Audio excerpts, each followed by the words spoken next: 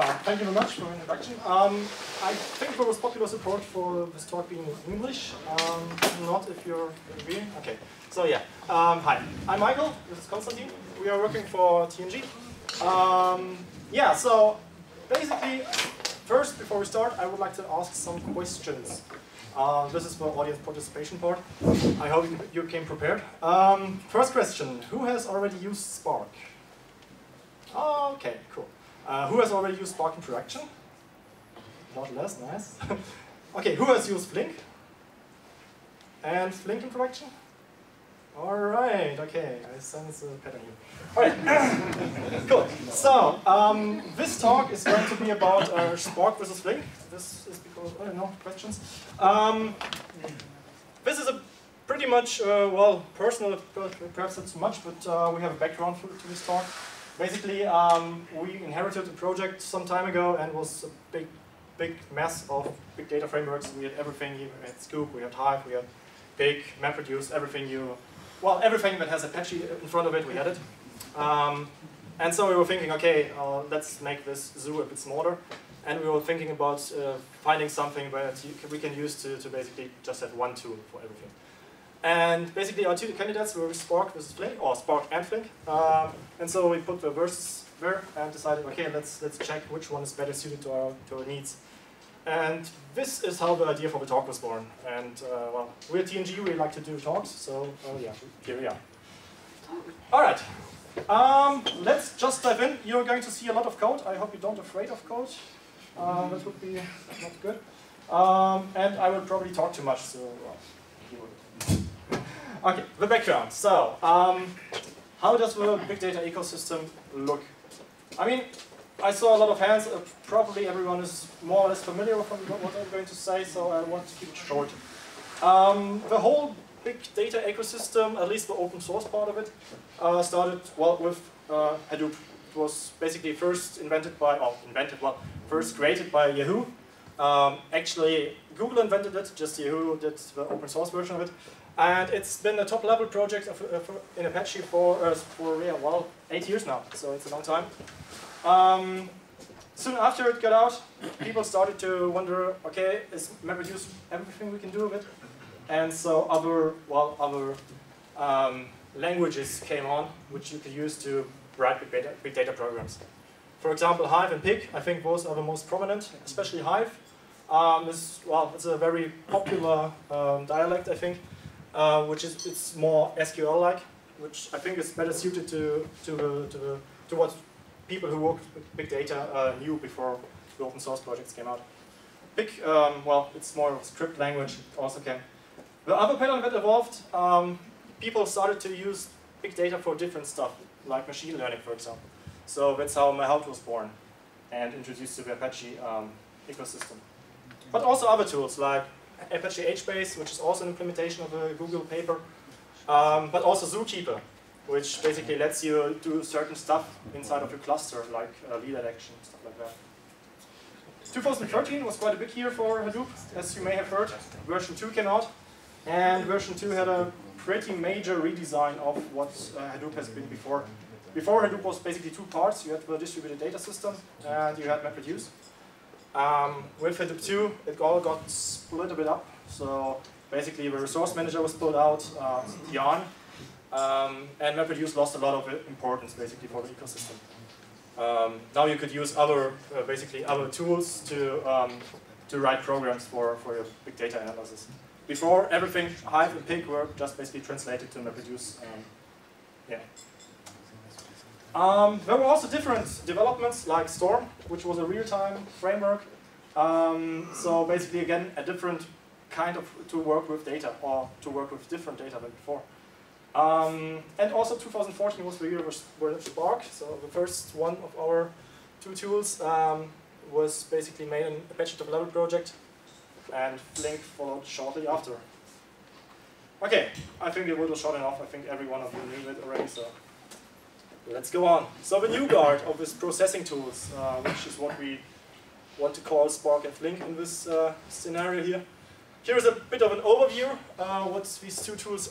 Well, of the most important stuff about the two tools. For Spark first, yeah, Spark basically was invented in Silicon Valley at Berkeley University.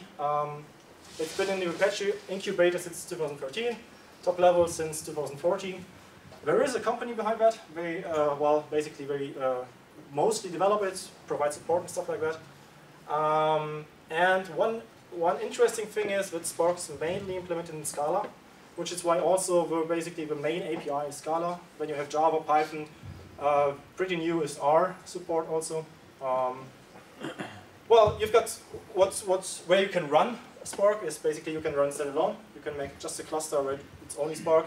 You can use Mesos, which is actually the birthplace of Spark. So early on, Spark was just a demo what you could do with Mesos. I think they realized what else you could do with it. EC2 is also very neat because people like to basically use Amazon to run big data analysis, and Jahr, of course. And the first thing that you will see when you look at the homepage is lightning fast cluster computing, so at least they get a catchy catchphrase. Okay, Konstantin. Yes. So, okay. So Flink is pretty similar actually. So it's also been developed at a university at TU Berlin, and actually around the same time as Spark originally. It was called Stratosphere back then, and when it came into the Apache incubator, it was renamed to Apache Flink. And by now there's also a company behind it, which is basically the research group which originally did Stratosphere, data artisans in Berlin. It's written in Java mainly. There's a Scala part. Basically all the Akka stuff is done in Scala. Deployment options are the same. You can run a standalone Flink cluster, but also on Yarn, Mesos, EC2. Right. And well, the teaser is actually not a teaser, it's just the description of what it does. It does scalable batch and stream data processing. So I guess yeah, that's not that appealing, but it does a job. Yeah, well, at least we got a nicer logo, so I think we can agree on that. Yeah. Right. So let's have a look at how Flink is built.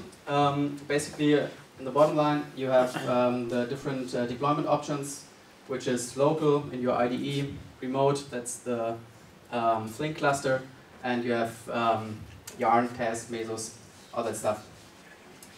And the other interesting part, so I'm on the top now, you have the data set and the data stream API. Data set is for batch processing, data stream is for stream processing. So you basically have two completely separate APIs.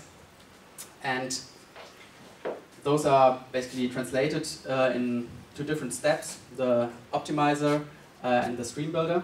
But in the end, you only have the Flink runtime. And the Flink runtime is streaming runtime. So every batch program in Flink which you run is actually a streaming runtime with a finite stream and a lot of blocking operations. But in the end, everything is streaming in Flink. On top of the dataset API, you have a graph processing library, you have a machine learning library, you have a table API, which is basically a little bit more SQL-like, but still not SQL. And by now, there's also a table API for data stream and a complex event processing library for the data stream API. Those are not in the picture, but they exist. The table API is interesting because it's part of a joint effort of Storm, Samza, and Flink to develop a common stream SQL language. And I think Flink has gone the furthest there, and I think it's basically they're currently waiting for Apache Calcite to continue work. But yes, so that rough overview of Flink. Yeah. Can you use the data set and the data stream APIs also via Python, as you wrote before, or just via Java and Scala? The Python API in Flink is pretty much beta, so I don't think that I haven't used it myself. Java and Scala, they support pretty much the same stuff, but Python, I suppose it has a lot less functionality and stability. And well, 1.0 was released, it has stability for the Scala and the Java API, but not for Python, so kind of lagging behind. All right, let's look at the picture for Spark. It's a bit less full, but basically you will see similar things. So, for example, you have also a graph library, you have machine learning library, so that's kind of the same. The one interesting thing, you have also as well. One interesting thing is that Spark builds on top of the REST, and the REST being batch processing. So, in contrast to Flink, Spark is batch first actually, and that was also the focus of Spark going in. So, it's probably also just straightforward to do that. But that has implications for streaming. So it's not real-time streaming as it is in Flink, but we will see that later on. Okay. Yeah, let's just continue. Like I said, you will see a lot of code, so let's just present to you what the code will look like. When we thought of this talk, we thought, okay, what realistic use case scenario could we do? And the best we came up with was a real-time analysis of a superhero fight club. All right, so just imagine you're a superhero and you want to fight other superheroes and you don't know how, so you need an app for that. And this is our app, basically. So you will have a database of superheroes with their stats or something like that, and you will have like fight events when these guys meet and beat up each other. So this is our use case. Yeah. All right. So to make it more fun, we tried to split up the data and make it a bit more realistic to see what we can do with it. So basically, our static data part. So we will inspect both batch and streaming here. So the static data part will consist of two tables, more or less. I think it's pretty small, so let me just read that for you. We will have a segment table, which contains an ID, a name, and basically a segment. So if a superhero is a robot or a human or whatever you have. And the second table is the detail table and contains the name, the gender, the birth year, and probably the most important of all, the number of appearances, which is in how many comic books this superhero is featured. I think this is pretty important for them. Alright, and we combine both, and we make basically, this is what we aspire to do with our two tools, to just basically join these two tables and create one hero data set and just work on it a bit. The second thing will be our stream, and actually our stream will consist of small little fight events, which contain the hitter, the hittee, hit points, so how hard the hittee was hit by the hitter, and of course timestamp, because timestamps are most important in stream processing ever. Yeah, and this will happen a lot, so we really let them fight. So, oh, thank you. Yeah, I can get managed. So we have a stream part up here. Oh, something disappeared. And we have a batch part down here. And now, Konstantin will tell you a bit about... Where did we get the data from? Ah, yes, very good question. Actually, so the data we got was from an online page called Comic Vine. They have a massive database of comic book heroes, so if you're interested in very absurd comic book heroes, just look it up there. Very cool. All right, now Konstantin will tell you about the technical setup we used. Yes, so this is basically the setup where we ran our programs on. So the segment and the detail tables were just CSV files on S3. Those got combined by our Flink and Spark program, which ran on EC2. Basically, we just got some EC2 instances and installed a standalone Flink and a standalone Spark cluster on them. That's the batch processing part. The heroes database was then back stored at S3, on S3. In terms of stream processing, we basically also set up a Kafka cluster on EC2 and ran a small data generator and just put a lot of fight events into the fight event topic. And we had to encode them somehow, and we used Afro. So the stream processing part basically reads from Kafka and deserializes and then does whatever analysis we are about to do. There will also be a part where we try to combine those results, but I guess you will see that later. Right. Yeah, we use Java 8 because Java is just the more common language and most people are more comfortable reading Java. And Gradle as a build tool, which doesn't really matter at all. But yes. So round one is just setting up. So how difficult is it to get started in the different tools? So for Flink, you basically have to get some dependencies. Can you actually read it, or? Yeah, okay. So basically you need 3 dependencies. You need the Flink Java, the Flink streaming Java if you want to do stream processing, and if you want to be able to run it in your IDE, which you will be, is the Flink client. I used 1.0.0, I think right now it's 1.0.1, maybe 1.0.2 by now, but before the talk it was 1.0.1. Yeah, and then you basically just have to get an execution environment. It has this factory method, which will, depending on where you run, get the right execution environment. If you run it in your IDE, you get a local execution environment. If you run it in a cluster, you will get the respective environment. I don't know how it's called actually. And then you basically do your processing logic starting from the environment. And if you do streaming, you need to execute your program because, yeah, basically a stream is a long-running program. If you have a batch program, it depends if you have any eager things like print to text or print to file, I think it's called, and or just print. Then you don't need to execute. But there are other batch things where you need to execute anyway. Right. Okay. Alright, so, I mean, Spark won't be that different. I mean, every one of you knows Spark, so basically you need just these 2 dependencies to get started. Right now it's 1.6, I think. 6.1, thank you very much. Okay, audience participation, great. The next thing, so basically if you just want to do something with it, first thing you will need is such a Spark conf, where you can set different stuff. Most of it you can also start provide when starting, but depending if you want to start it in the IDE, it might make sense more to do it like this. The master is actually something you need, so unless you want to provide it a different way, you have to set it here.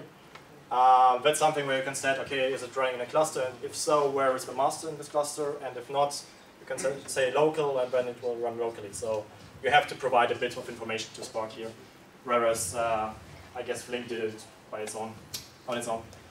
Alright, now depending on which API you want to use, you either get a Spark context, or in this case a Java Spark context. So Spark is very nice and always reminds you that you are using Java. All of the classes will have Java in front of it. And basically the other thing you will have is the streaming context, which is also, again, Java streaming context. The interesting thing, which you didn't see in Flink, is this durations thing here. I mean, yeah. It's just because Spark doesn't do really batching, it does streaming, it does micro batching. So basically you have to decide how big the batches will be that will make your stream. So in this case you will get a batch each second, and these single batches will make your stream of data basically. This has some consequences, as we'll see later on. Also similar to what we had with Flink, we have in the streaming context we have to start it. So once you are ready with whatever you want to do, you have to tell, okay, let's go. Most of the time, actually, I forgot a line. You will want to make await termination also, because otherwise Spark will just quit on you. But yeah. All right. So I think that should be enough for this basic part. But we already have some first impressions, some first conclusions. The nice thing about it, I mean, it was like 4 lines of code, and you basically can get started. So you have practically no boilerplate. I don't know, if you write MapReduce, you will need a little more code. So that's already a good pro for both tools. Yeah. The other thing, it's really easy to get started. So basically with this code, you write your analysis code. Basically, you have a local file which approximates your data. You just start up your IDE, run the program, and you get first results. Oh yeah, it runs in there. And you get first results. So it's really easy to get started to play around with it. And yeah, I mean, like I said before, at least in our experience, MapReduce is much harder to get into. So running it in your IDE is a bit more cumbersome than that. All right, I hope we agree on this. So let's get to round 2. In the second round, we will look at both competitors and see how they do in static data analysis. So basically, what I just showed you in the beginning, we want to combine both static data parts we have and see how we do it in both tools. First Spark again. Okay, now the code starts getting more. So this is why I'm using this pointer. I hope you can see everything. I think it's bad for the taping though. Yeah. Well, all right. So the first thing we want to do, we want to load our data. Okay. Here we use S3. So basically, on the Spark context, you get provided some methods which return you basically the batch, well, the entry point to the batch API, which is this RDD object. One of those is text file, where you can read text files from about anywhere. So here we're using S3. This RDD is something you will see a lot in Spark, unless you're using one of the newer batch APIs. So in this talk, we will focus on the RDD API, not data frames, not data sets, which are pretty new. But we decided to focus on that because that's also underlying for the stream part. So if you have questions about those, sorry. All right. And now, with this RDD, we can just start working and start calling operators, start doing stuff. The first thing, we have a CSV file, as we talked before. So now we have two options. If you have a CSV file and use Spark, you can split it yourself, or you can use a third-party library. I probably wouldn't split myself in production code, but for our code, we mostly knew what we were dealing with, so I just went this way. The first thing we do is we just split the whole line. We get the array back, and then we need to make sure, okay, we had some small data corruption built in to make it more realistic. So we basically filter out anything that doesn't adhere to what we expect. Now comes interesting method which is called map to pair. This is something so if you use Scala, you won't find this method. This is Java only. Basically what it does is it returns you an RDD, which you can run key functions on, okay? So reduce by key, stuff like that. So anything where you need to do something on a specific key. Basically what it does is just you return a tuple, and you have a key as first element, and then our POJO, which we define here, as a second element. And with this, you get this Java pair RDD where you can do the key functions. Do you have the original CSV file as like illustration? So how does that would be cool, right? Yeah. Unfortunately not. Yeah. Okay. We'll try to think of that for the next time. But yeah, good point. It basically has the ID, the name, and the segment. It's so the segment table. Yeah. Okay. Yeah. But you, I mean, yeah. But good point. Good point. We will. Yeah. We have a sample output, I think. Yeah. Not here. Right? From the stream, bro. You can come to us later on and we'll do something. Okay. All right. So, I said we have two input files. So I'm cheating a bit because I'm only showing you one. The reason is the second is exactly the same, the second part of the code. And now we have two tables. So this one I call it segment table, and now I have a detail table, and now I just join them. This is something that's basically a method or an operator provided on the pair RDD. You can just join them. And when you get a tuple, with values at least, you get a tuple with basically both values you had here, okay, with both value objects. We extract them and we build our new POJO. This is just like what I showed you on the first slide, where the two were joined and we built a new table already. Okay, now comes the part where we really do something with the data. First we throw away the key. We just want this new hero object. We filter out basically everything that is not a human. We are just interested in human superheroes here because we know robots can hit harder, so we're not as interesting right now. And the next thing we do, we just save this back to S3 to use it later on in some other scenario. Yeah, I mean, this is basically it. It does get a little more complex later on, so don't be too disappointed. The interesting thing, perhaps, I mean, most of you know Spark, but still, for those who don't, Spark is lazy. So basically, before this operator, before this, nothing will get done. If you comment this out, okay, you will get a compile error, but apart from that, nothing will happen. So basically, you have two kinds of operators. You have this transformation parts, like map, filter, which basically will perform something, but only if an action is at the end of it. Okay. There are other operators you can call in between to make something happen, but basically this is how it goes. All right, Flink. Right. So Flink will look similar, but a little bit more lean, I think. So basically, Flink just has a read CSV file method, which gives you the option to ignore invalid lines.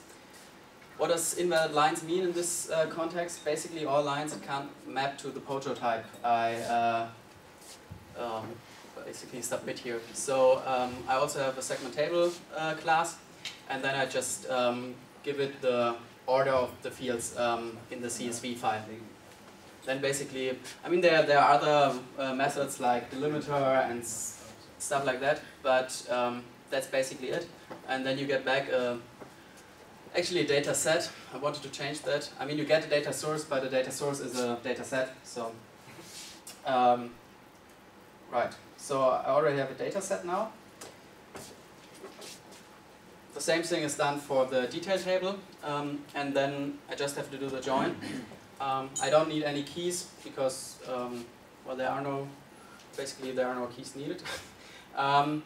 So I call join again, and then I just say, okay, which field is the join on, and it's name in both POJOs. And in the with part, I just supply the function how to join the two records. So S is the segment table record, D is the detail table record, and then I instantiate a new hero. And again, I have to filter out the human heroes. Right, and this is it basically, and then I have a data set of heroes. Right. Just a short thing, if you use the data frame API from Spark, you basically get the same. Yeah. Yes. Yeah. Yeah. So Yes. you can read the CSVs, you can join, and Yeah. it's much nicer than the RD. Yeah, it is. Yeah, actually, we have also, so I had some slides with the data frames API. The problem was I didn't get the CSV import to run with Java. There was a compile error. Actually, you couldn't make it compile with an example from the GitHub page from the CSV parser. But with Scala, it was very easy and very nice. Actually, But you... it's been a while, so we'll fix it probably. But yeah, like I said, I mean, we decided to skip some parts of the talk because it was too long, and RED is important to understand streaming later on, so we kept it on. Yes. The hero class is simple POJO. It's just a POJO, yes. In for Flink, for example, you basically a class to be a POJO, you just need a default constructor and either public fields or just public setters and getters. And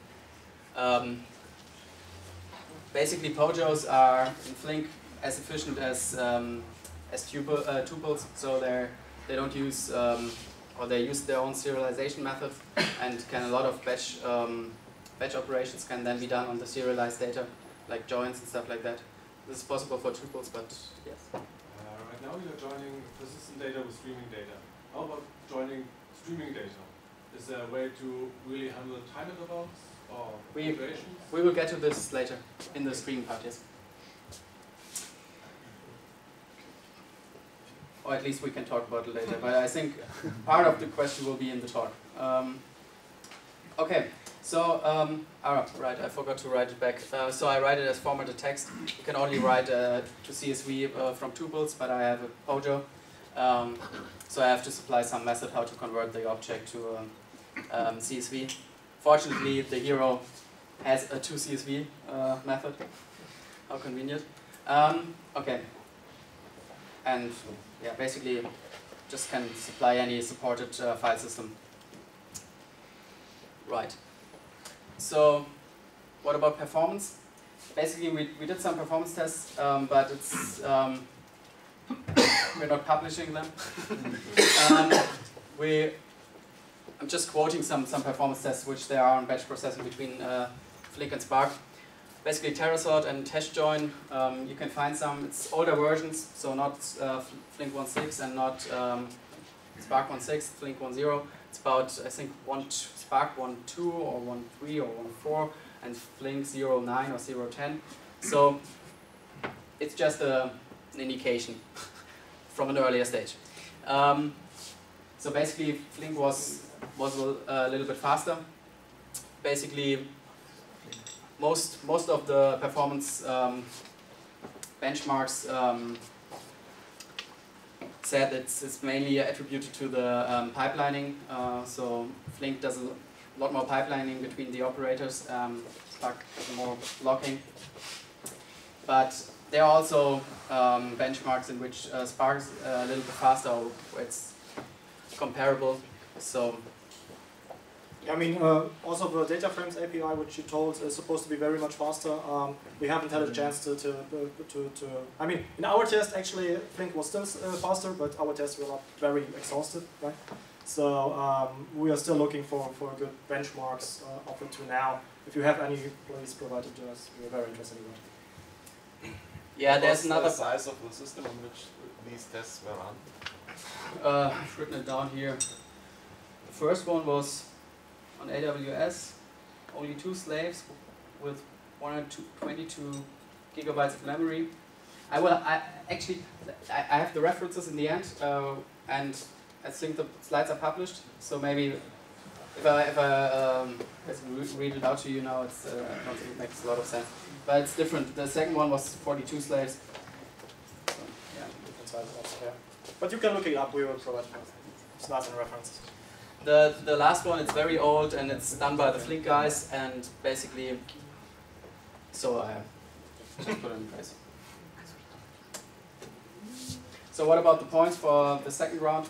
So generally I think Spark and Flink are very comparable in the batch part in terms of the abstractions they provide. I think Flink has maybe a little bit nicer abstraction, because in Spark you have to deal a little bit more about the fact that it's run in a distributed way, so you have to specify number of partitions, stuff like that, which, well, you can do that in Flink, and but you don't really rely on it.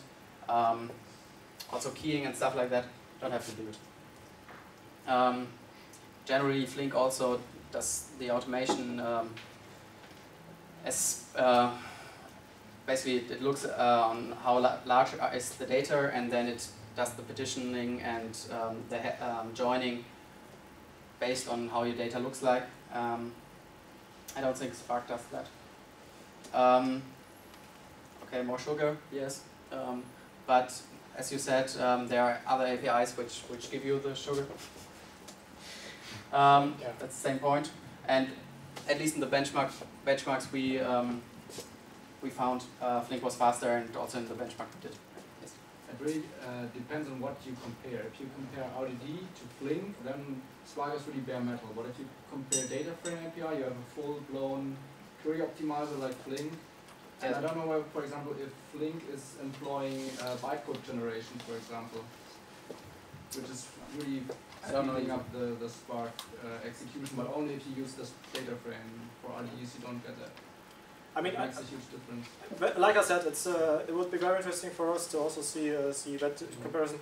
Like I said, we had an implementation with data frames of the same code, but it was lower than Flink also.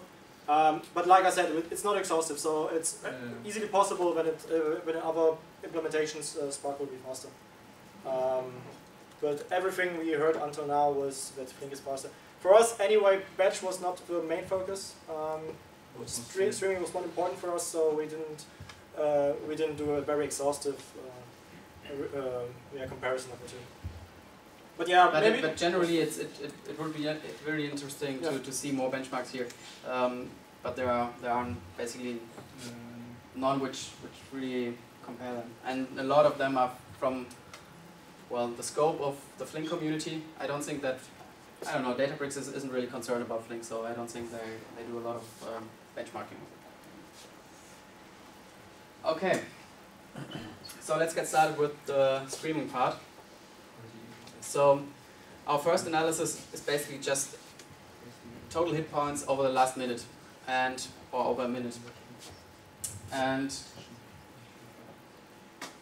here we mean event time minute. So basically you have two options to use, or you have two concepts of time. Generally in a streaming program you have processing time, which is the time at which the stream processor will process the data. And you have event time, which is the intrinsic timestamp of the event. So when was the tweet done, when did the superheroes hit. So basically we want to do event time. So since processing time is the default, we have to set the stream time characteristic to event time. And then we also have to provide an auto watermark interval. I'm not going into this now, but just that you have to do it. And we can talk about it later, but I would have to go into the internals, and I don't want to do that now. So basically, then we want to consume from Kafka. So there's a Flink Kafka consumer. In this case, we used 08 Kafka. So it's Flink Kafka consumer 08. And we just basically give it the topic, a deserializer, and then the Kafka consumer properties, which includes zookeeper connection, and basically you can put in any Kafka consumer properties there. Right, and then you get a data stream, or data stream source, which is a data stream of fight events, because the fight event deserializer deserialized the byte array in Kafka to a fight event. So once I have this data stream, as I said, I want to use event time, so the timestamp which is part of the event. To do that, I have to assign a timestamp extractor. I wrote a fight event timestamp extractor 6000, and what it basically does, it gets the timestamp field as a timestamp, and the 6000 in this case it means that once a downstream operator has seen an event with a timestamp t, then no other event with a timestamp lower than t minus 6000 will arrive. So basically it's the maximal delay of the events. Because if you don't, you somehow have to provide this, otherwise you can never close windows and have to wait forever. Yeah, the fight event timestamp extractor is not part of the slides. Maybe we can send around the GitHub link later. Yeah. If you want to have a look at the full code. Then, as I said, we want 16-second time windows. We use sliding windows here. So we have a 60-second window and 10-second slide. It's a time window all because the key is not, the stream is not keyed or partitioned in any way. So basically, that's not at all, almost not parallelizable. And then we have to supply a function to apply on the result of each window. This window function basically gets an iterator on all the events which were in the window, and this sum all window function is also written by me, and you only have to supply the summand of the object you want to sum on, and then I write it back to CSV. I think it's only the sample output then. So what the sum or window function basically does, it gives you the start of the window, the end of the window, and the total hit points in this window. What you can see here, basically the first number is the parallel instance. I just ran it in the IDE in this case, which has a default parallelism of 8. And so it does parallelize the overlapping windows, but basically, of course, all the events in one window have to go to one machine. So generally, time window all will not scale that good. But that's part of the nature of the program itself. Right. All right, let's get to Spark. Basically, very similar. We start with our streaming context. Okay, I've chosen 1 second as a batch, micro batch size. Also here, we want to get the data from Kafka, so we need to provide some properties. Basically, everything the Kafka consumer takes. And then you have Kafka utils, which are provided by Spark, and you can basically create a stream on it. There are several methods on this Kafka utils. Well, this direct stream seems to be the best. So yeah, you have to pay attention. I think the other ones are not deprecated, so I had some issues with that early on. Basically what you now do is basically provide all the types of key and the value you will get from Kafka, and also how to decode them. So like we said in the beginning, we're using other, so basically we had to provide our other decoder, which takes basically the message from Kafka and turns it into a fight event. This is pretty basic code. It's it was very easy to include actually. Yeah, and basically you provide Kafka parameters and also which topics to listen on. All right, that's it basically. What you will get out of it is an dstream, which is basically the abstraction Kafka uses for, Spark uses for streaming. Again, this will be a pair dstream because we have the key also, and well, Java because Java. Okay.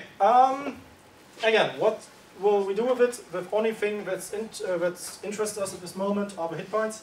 So we basically get rid of everything else, just keep the hit points. And then we do the same we just saw in Flink. So we reduce by window, and we just sum up both all of the hit points basically in all the events.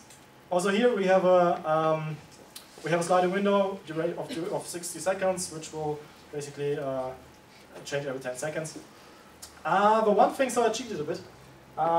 Konstantin told you at length that we are using event time for this. Actually, it's not true.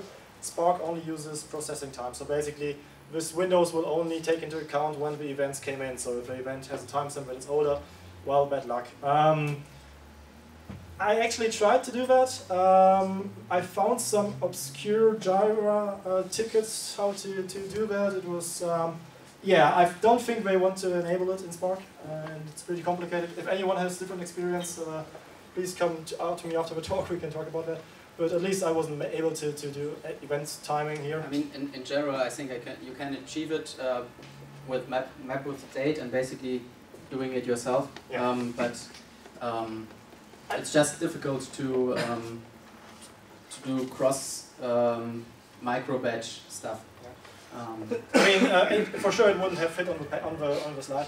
I mean, there are some things that micro batching just prevents you from doing, like taking just 1,000 messages basically. This is stuff that's really complicated, much more complicated in Spark than it is in Flink. Okay, the next point where this micro batching kind of bleeds through in the Spark API is this for each RDD we use. So basically, underlying under the stream is basically the series of RDDs, the batches, which you can access and do operations on. And some operations are just easier to do on the RDDs, so at least in my limited experience, maybe you do it fairly often in Spark. What we use it to do is basically save this each batch as a text file, which is basically similar to what we did in Flink before. So when we do that, we will get out this one. So okay, I made the output look a bit different, just to stand out. Basically, what you also get is that every 10 seconds you will get the amount of hit points that were scored. Maybe one thing, one implication of the event time thing also is that the latency in Flink will be higher than in Spark here, because Flink basically has to wait 6 seconds at the end of every window to be sure to close it. Yeah, but yeah, that's part of the program. Part of the requirement. Okay, let's see how we scored this round. You may disagree, of course. So Flink supports event time windows. That's cool.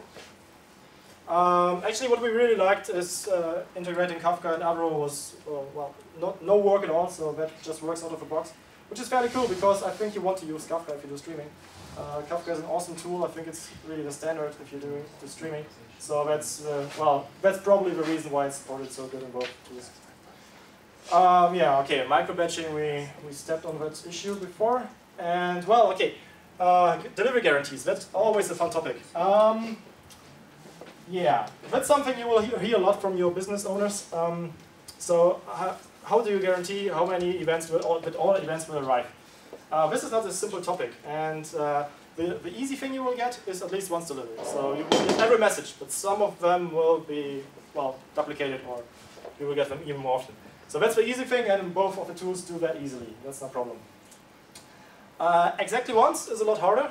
You can do it with both, but at least once, in my opinion at least once is a bit of a lie, because you can't really. At least once is not solvable by one tool only. You need to have it from the first step you have to the last step you have. You need to have all tools running in unison to provide at least once. It does no good if you have one tool that does exactly once, but the next tool will drop and duplicate like hell. So that's the first thing I want to say about that. The second thing, even if you can get it done, just in this application you write, a lot of it will depend on the sink and source. So basically, you have to have a source of the data which can replay data that you lost, and you need a sink where you can put data that can just forget data you sent it and you didn't want to send it yet. So it's not doable with all tools or interconnections you will have. Yeah, Maybe, but I think that's a topic for 2 different talks actually. maybe just a quick addition. So for the sync, of course, if you have an idempotent sync, then it's easy. You can just send in multiple records and it wouldn't matter. If you have a non-idempotent sync, then basically what you get by exactly once, or what you lose by exactly once, is latency, because basically you have to wait for the next checkpoint or the next micro batch before what you basically have written into the sync, or you can't be sure that it won't be rolled back until the next checkpoint, in the case of Flink, will be done. So you can't really do anything with data by a downstream application. So if you have checkpoint intervals of 1 minute and you have a latency of 50 milliseconds, that just doesn't matter, because you can't do anything with it. A short question on the event time windows. Can't you just, let's say, enlarge the window of Spark for that delay that you have in Flink as well, and do the filtering on the event times on the RDD directly? Yeah. How do you, I mean, you still have the boundaries, right? I mean, but you have a boundary in Flink as well. You say you wait like additionally. yeah, but that's a rolling boundary. And in Spark you have to make a hard boundary.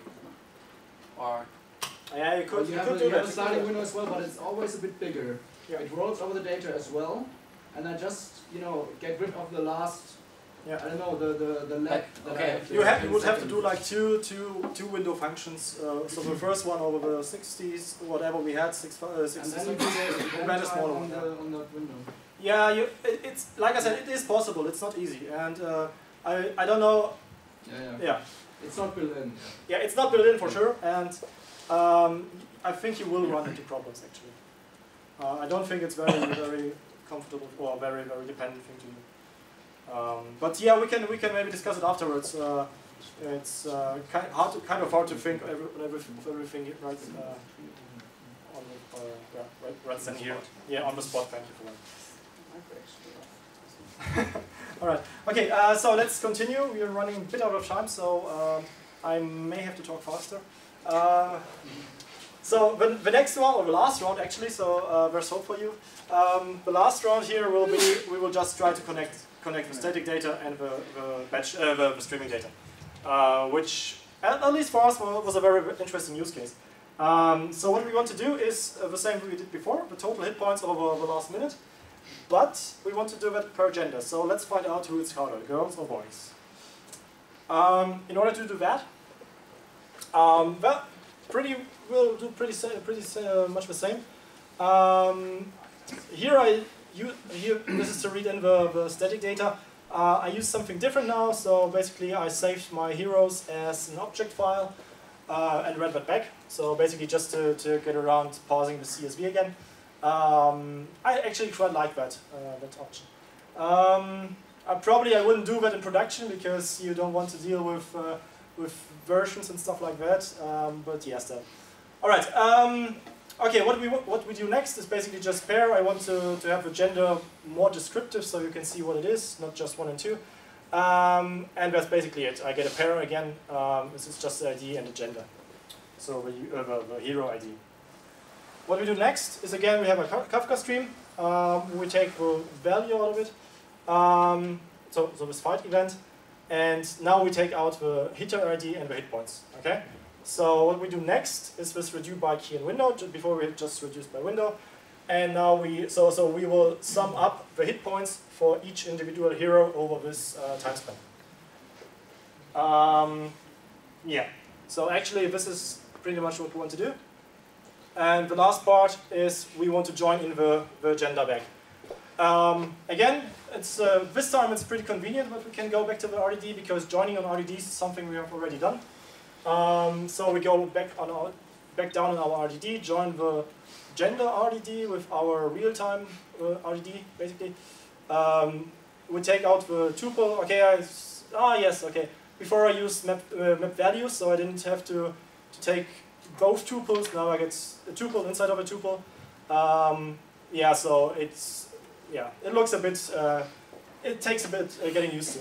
Actually, this tuple class is a class out of Scala, so it will look nicer in Scala. But at some points, this Scala API bleeds through even in Java. All right, what we do is basically we take the gender. If there is no gender, so basically we have a left outer join, so it can happen that there is no gender. If that happens, we have an unknown. So actually, our data generator just put in some faulty values to make us really work for our code, and then we sum the basically have the hit points with the gender basically of the hitter we have. The next thing we do, we just reduce by key. The key is the gender, so basically now we get the hit points for each gender. And this will produce the following output. So basically we'll get, okay, females hit with this many hit points. Others, I mean, actually we filtered out robots. Maybe for some you can just decide, I don't know. Yeah, superheroes are pretty progressive, you have to say. And this... Typical topic. Yeah, okay. And this is... these are the males. Actually, I think the difference is just because we have more male superheroes in the database, but it is what it is. All right, Flink. Right. So in Flink, that's more difficult because basically in Flink, as I said, you have those separate APIs, dataset and data stream API. One for basically distributed streams, the other for distributed static data. So, and there is right now no way to combine those two APIs. So I think it's on the roadmap, but there's nothing in the snapshot branch at least, or in the master branch. So what's the solution right now, or the solution for our use case at least? Basically our static data is small enough so that we can just load it into memory on each task manager of Flink. So, or actually 3 times on each task manager in this case, because we have 3 operators on each task manager. So I use, that's actually extending a rich map function. I don't know why it doesn't say so. And this rich map function has an open method which is called before any objects are processed. So there we basically just populate a hash map from ID to the hero object, and I omitted those this method. Basically, it's just the AWS F3 API, and it's fairly long. So yeah. There are ways to do that. So if, for example, your dataset is too large to fit onto each task manager multiple times, there are ways to do that. Basically, you can just load parts of the data into each map, and then you have to decide, or you have to be sure in runtime that you send the right methods to the right maps which have the corresponding static data. So basically, you have to do custom partitioning of the data based on how you loaded your data set. But yeah, that's nothing I wanted to put on the slides. And for our case, it's just not necessary because we have, I think, 130,000 euros. So that easily fits into memory. So then it's pretty easy because, again, we assign timestamps, and then we just use this fight event enricher map, which just takes the location of the hero CSV and yeah, and enriches those events. Then we filter out the others. I don't have an others category. I'm just filtering out. So if I don't have a hitting hero, it's filtered. Afterwards, I'm keying by gender. I think I could have used just field selectors, but apparently I didn't think of it. And afterwards, again, the sliding time window. This time not a time window all, because I'm keying before. And the same sum function, basically. Just not a window all function, a window function. That's why it's a different name. but that's it basically. And that's the sample output. I didn't map gender either. So it's 1 for female, I guess, and 2 for male. Yeah, as you can see, it's keyed by gender in this case. Yeah, so only 2 of the task slots are actually used. Right, so performance. Even more complicated than batch performance, because basically there are, I know you can read it, I didn't find a picture with a higher resolution. There are some benchmarks between Storm and Flink, because Storm is just the #1 stream processor right now. And in those benchmarks, Flink basically beats Storm by an order of magnitude at least in most of them. I don't know what would happen with Storm 1.0 now, but the gap's still huge. Flink versus Spark, there's basically only one serious benchmark, which is the Yahoo streaming benchmark. So basically here you see the throughput against the latency. As you might guess, purple is Spark, so the higher the throughput gets, the higher the latency gets. Basically because you have to make the windows larger, or micro batches are queued up. Because basically in Spark you always have the problem if the first operator takes in too many records for the batching interval, so that the micro batch won't be processed in this 1 second, then you will queue up micro batches. That's why the throughput gets higher. Flink is this one here, so it stays low, handles the same throughput, so they stopped at 130,000 messages per second. I know the Flink guys, they improved the program together with Twitter and achieved 50 million records per second. Unfortunately, the Spark guys didn't do it, and also unfortunately Yahoo just didn't max out everything. I talked to the Flink guys why they don't do benchmarks against Spark streaming, and it's just, they say it's difficult, because basically in Spark you always have to find exactly the point where the throughput maxes out the micro batch interval. So, and if you don't do it exactly right, then Databricks will do it a little bit better, and then it's like, okay, you did it the wrong way and you just wanted to look better. But I think they did some benchmarks internally, but didn't publish anything. I hope there will be more benchmarks soon. So, yeah, just for completeness, Yahoo said Spark is supposed or is assumed to handle much higher throughput. I don't know, they didn't. That's all they said about it. So, if any of you know any benchmarks for streaming which go beyond that, also very happy. So points.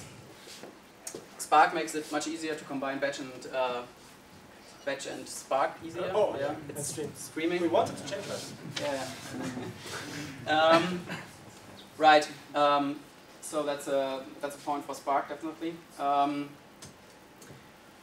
Windowing by key works well in both, as long as you just use multiples of your batch interval.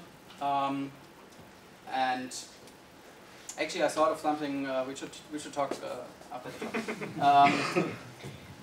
Java API of Spark can be annoying. That's at least that's my opinion. I mean, if you disagree, we can talk it out later. But I mean, I used Spark before also with the Scala API. I was so much happier with the Scala API. So in Java, the Scala API bleeds through all the time. You have methods which are really strange, which you have to use, and you get really strange things you have to do. So for example, I had to return null on one slide. I had to do that because of a very obscure error message like void is not void, something like that. Yeah, so at least for me, knowing the Scala API, the Java API was a bit annoying. But your experience made it different. right. Do we have anything else here? No. No. So we conclude. Yeah, we conclude. So it will be over soon. right now we want to summarize a bit and tell you of our personal impression of the two tools. Like I said, your opinion may very well differ, and we can talk it out later on. For us, both are awesome. So we had very much fun playing around with both, especially knowing the other tools we know. So we really can't say too much bad about either one. Both are really nice if you have not only one thing you want to solve, but several things and maybe want to solve them in different ways. So if you want to use batch, if you want to use machine learning, graph algorithms, anything, you can do it nicely in both, and you don't have to change the tool, you don't have to change the programming language. Most of the APIs will look similar, so that's a great way. Of course, well, whichever tool you choose, your comfort level will vary, okay? So if you have a use case where micro-batching just fits like a glove, Spark will be super awesome for you. If you have something with real time, I think it won't be so super awesome. So, I mean, it really depends on what you need, okay? Yeah, okay, I told about that, I just don't want to repeat it. But yeah, in the end, what stood out for us most is really working with both is fun. So if you haven't worked with either one, choose one, play around with it. It's cool. Yes, considering the development. Yeah, about documentation in open source projects. There are good ones, like Akka. So if anyone has used Akka, I think they have the most awesome documentation ever.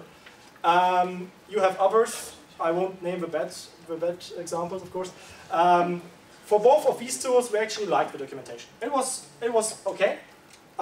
We had to look up several things in the source code, which didn't become clear from the documentation.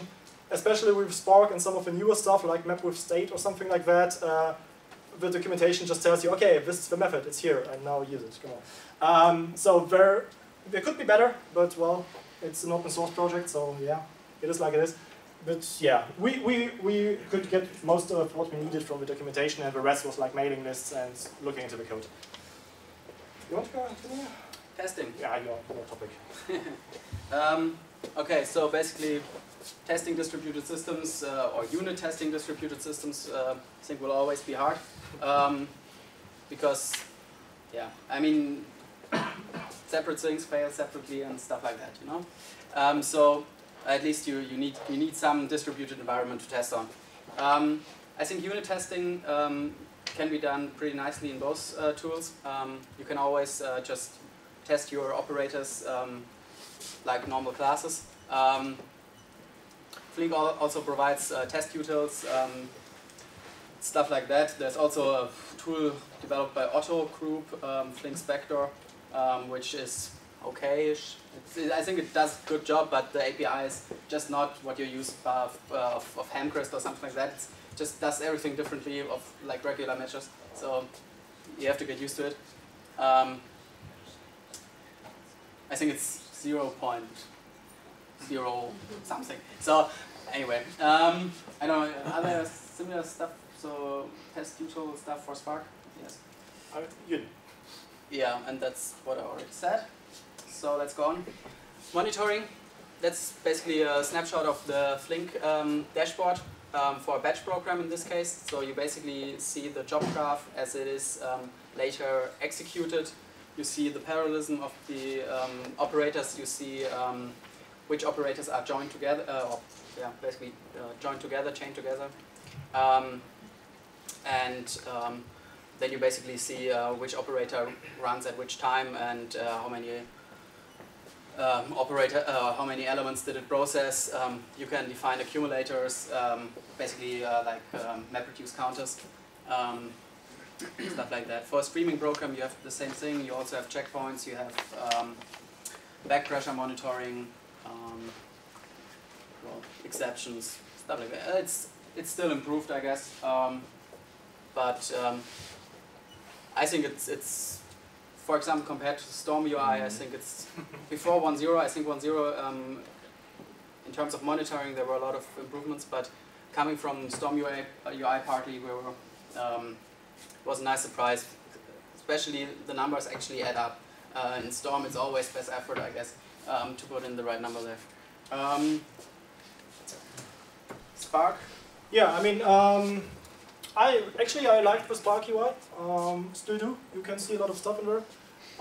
We've been using Flink for some time now, so I've gotten used to the Flink UI, and I like it a lot better now than Spark UI. But it might just be something of getting used to. Yeah, I mean, I got some weird errors actually in the Spark UI, so I didn't get any of that for Flink, so maybe that's also my personal experience. But I think the Spark UI does a good job, and you can see everything you need to from it.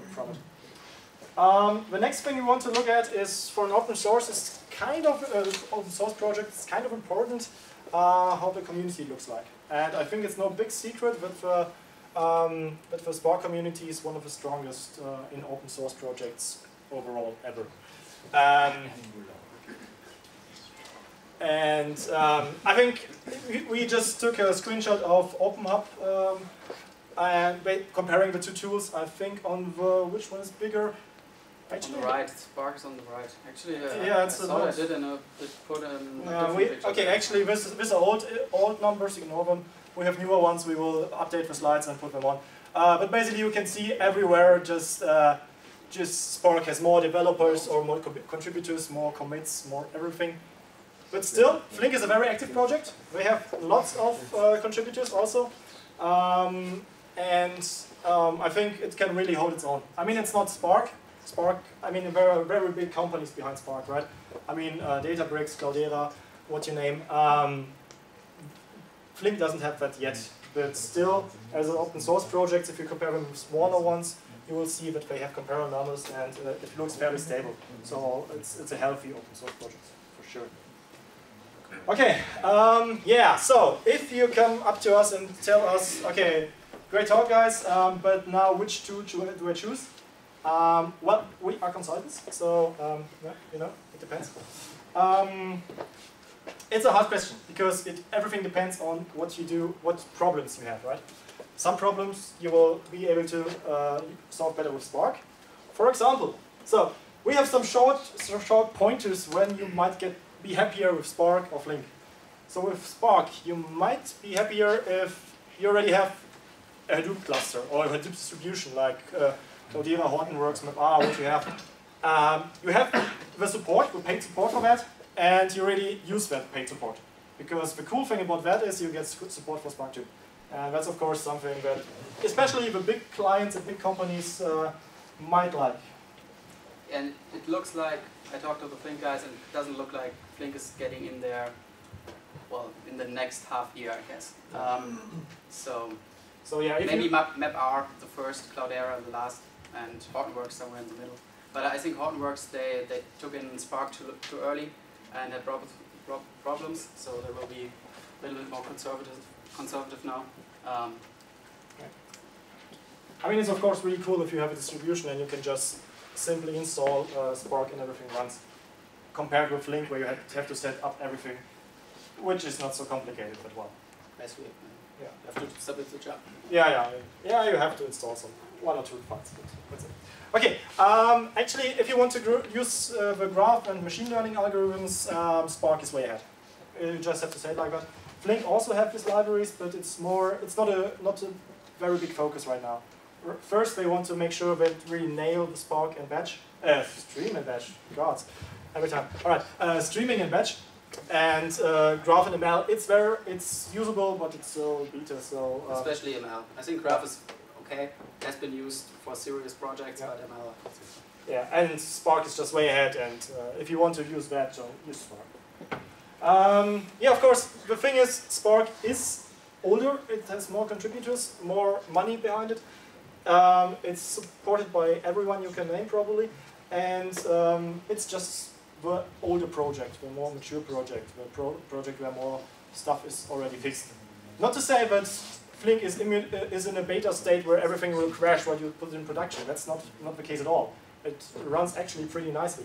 But still, there's more manpower behind Spark, and some stuff is just far more evolved. Basically, if you have a problem in Spark, you will find the Stack Overflow question. If you have a problem in Flink, you will, well, I say 50% of the cases you will be the first one. And then you basically write to the mailing list and get help there. But yeah, Okay, so that was the Flink use cases.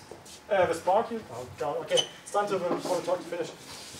Yeah, I think if you want to do serious stream processing, you shouldn't use Spark because it's just not meant for stream processing. I think the micro batch architecture is fundamentally flawed, you could say. Yeah, because basically you have to start a whole batch program every second, for example, and that just takes time. If you have a large program that's hundreds of operators, you have to initialize every time, and you can really deal with varying throughput in a production use case, as far as, or at least that's what I heard from production users. They were struggling a lot. Sure, I'm open to other opinions, and I will take them into consideration. If you rely on complex window operations, so beyond time windows, beyond count windows, you can do a lot more with window. You can do session windows, stuff like that. That will just be very hard in anything else than a real stream processor. So I guess that's also possible in Storm, but Storm is just slower. Right. If you only develop in Java, then I think Flink is also the better choice, because you will have to look at the code, and Flink you will look at a lot of Java code, and Spark you will very soon look into Scala code, which you might not understand as good as the Java code. If you want to support German projects, then you should also use Flink. It's also nice from the point of view that you can actually, the people in Flink, they are very open to input in terms of features you need and stuff like that. So basically you have to, you have an option to shape the project in the early stages. And actually another point is, I mean, this seems like a trivial point and like a joke we built in for last slide. But actually it has some interesting side effects. For example, the core brains behind the project are in your time zone, which is fairly nice if you get replies to your pressing production problems during your business hours. So it has some nice perks that you didn't think of first, but which we're quite happy with. And also, I mean, it's just nice for not every cool project to come out of Silicon Valley, right? Yeah, just our opinion, of course. I think for as you might have guessed by now, we ended up with Flink. That's basically the main reason I think is we do mainly stream processing, and yeah, that's so the first part was probably the most important part. What is the original use case? Well, I don't know how much I can tell you about it actually, but our use case or well, obviously, yeah. Where you ended up with Flink, it was not about superhero fighting. That is true.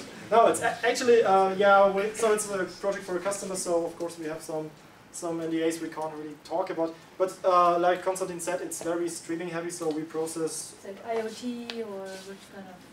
No. Basically it's event processing. It's real-time events which we process basically. Yes. Yeah. Scale is about 4 million records a day. 4 billion. 4 billion records a day. Price. And we do have to do some heavy operations, so we also have some static data pods which we need to join later on into the stream and stuff like that. So we have a lot of similar use cases that we had here, but like I said, streaming is the most important for part for us. Funny thing though, we started actually our first Flink project or application we brought to production was actually batch. So we started off with batch, even though streaming is the more important one for us. We have Flink and streaming. Actually, that was the reason. It was kind of a test. Yeah, because we didn't want to use the important one. Yeah. Also we knew Flink would do good in streaming, and we wanted to look how it performs in batch. Because of the complex event processing, does Flink use an internal engine like Spark, or is it an own implementation? I think, as far as I know, it's an own implementation. I think Data Artisans or Flink, they had a last week or something like that. They had a blog post about their complex event processing framework. It's basically, I think, their #1 focus right now in terms of libraries. So you can probably find more information there. Just one last question. there are two competitors there, the stream market, but you mentioned you use Kafka. Nowadays, Kafka has its own stream processor called Kafka Streams, available with constant package. So, did you have also a look on that? Because if you are just looking about mainly streams and not much of the batch and stream stuff, and perhaps would be the, let's say, the easiest solution. So Yeah. you're talking about Samza, I guess. No, with Kafka. Kafka Kafka is its own, yeah. Actually, yeah, we were most interested in streaming because that's where a lot of our stuff happens. But we have a lot of batch stuff going on, which we also needed to handle. And like I said in the introduction, before, at the beginning of our involvement in the project, it was a big zoo of all the tools there were, like Scoop and Hive and Pig and MapReduce and everything you can add. So basically our main focus was to lower the complexity of the tools used and just find out if there's one tool that can do it all. So yeah, of course, if we would have found out that the Flink streaming is slower than more specialized tools, we would probably prefer the more specialized tools. But if we have the option to have a great streaming tool that also is good for batch, that's of course, in our eyes at least, the preferable option. Yes? Because of your example, you have a join and then you make some aggregation. Yeah. Let's say I want to add some more aggregation or some different stream processing. Is it possible to perform a query sharing in Flink, or do you have to set up a new stream processing for each new idea I have? I think basically if you want to do something completely different, then you want to use or reuse partial results of the stream processing, but for new aggregations or new joins or whatever. But so it means using something like an interactive shell or something where you can provide new code, or let's say I join them, then I make an aggregation for some, and then I make an average or join it with another stream. Yeah. And I don't want to actually do the join again with the same data because I already did it. Yeah. I mean, the question is, what do you do with the data? So basically, what you can do, of course, is put it into a Kafka or something like that, and then you can, of course, reuse the data that's stored there at least. Not everything. No, I think the question is actually about the code, right? So, I mean, every operation returns some data stream again, and then you can reuse the stream. You can you can basically loop over it and start a new stream, start end streams from this one stream. Then basically the graph will just branch out. Okay, but then I have to use the last view actually. I cannot just say, okay, I break the graph of processing, reuse some partial results, and process them again. I mean, generally, in a streaming program, usually you don't have a start and an end. So then you would have to do a window, and the result of the window, of course, you can pipe into or use as an input for a different processing stream, and the original stream you can still process beside the window where you did the aggregation in or something like that. So I think in terms of the logic, a lot of possible if you want to do it interactively while the stream is running. You basically think the best solution is some kind of control stream, and then you have some kind of co-map where you have the control stream with your commands coming in, and you change, and then you have some logic how to manipulate the original stream based on your control stream events. But that's probably not what you meant. But if it didn't get clear, we can talk about it later on if you like. Back there, I think. Question for the Jahr on Mesos versus standalone. Have you tried it out? What about running Spark and Flink together at their strengths on the ARM cluster, for example? We actually didn't. So for this example at least, we focused on the Yarn deployment into EC2. And actually standalone. Standalone, sorry, yeah. In production we're using Yarn because it's just the most flexible, and we need HDFS and everything else anyway. But how stable was that? On Yarn? So for example, Yarn did it kill the application master?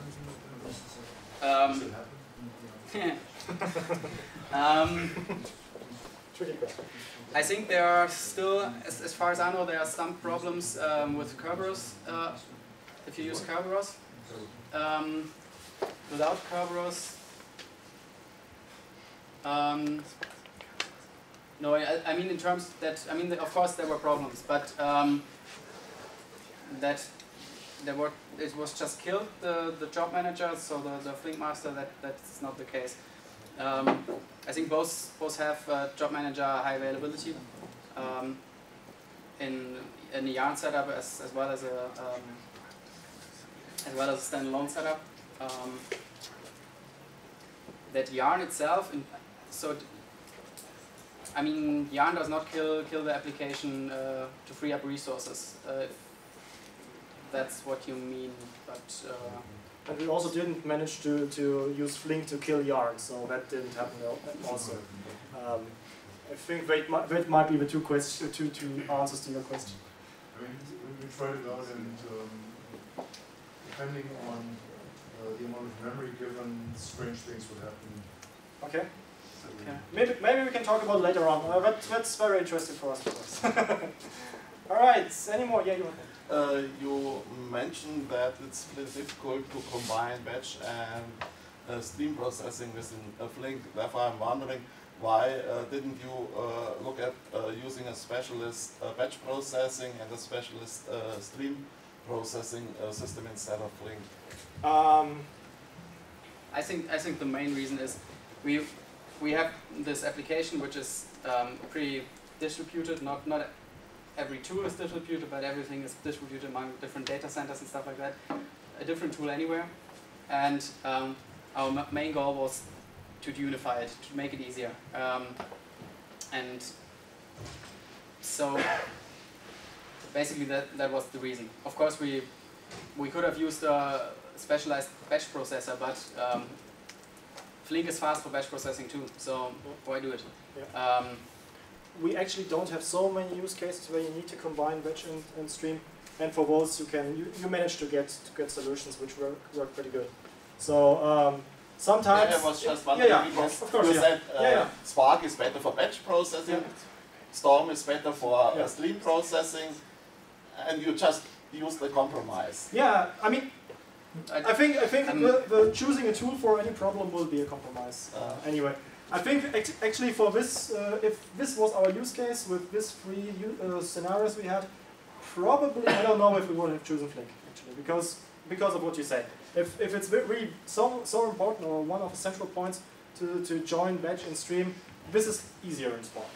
If we need event time, okay, it goes back to Flink. So it's a lot of things you have to take into consideration. And like we said, the main point we wanted to have is to have less tools. So if it's possible to do it in a good way without compromising basically much and use just one tool, that's the ideal option for us. It might of course differ in different use cases. That's true. What you said, we didn't say Storm is a better stream processor because it's, in my opinion, it's definitely not. We still use Storm in production, and we will definitely use Flink at some point. We'll rewrite it because Flink is faster. Flink gives you a better abstraction. It has better guarantees.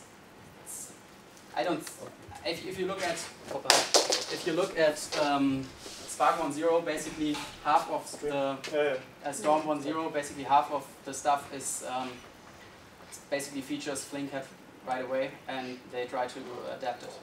So event time windows, Storm 1.0 basically done like Flink, synchronous check, barrier snapshots.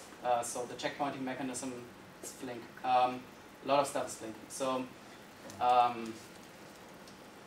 yeah, I think it's the fundamentally better stream processor. It's not as production proven, but we had problems with Storm in production too. So I don't know.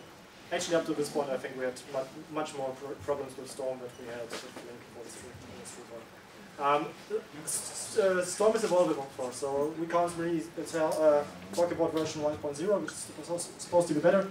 The red flag that was raised for me was that Twitter, which basically was behind Storm for a very long time, decided to abandon it and write a new tool. So that's the point where I started to question if Storm might not be over its peak. I don't know. But like I said, they're still doing stuff, and Storm is, of course, worth of considerations.